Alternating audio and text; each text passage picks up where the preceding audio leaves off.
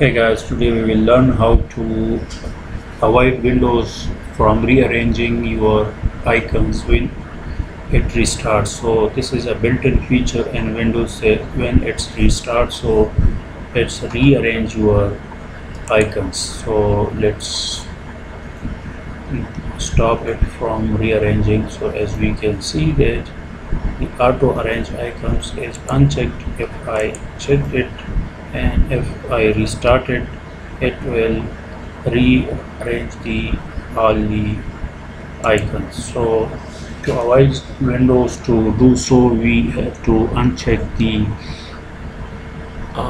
icons from we get to views and auto arrange icons.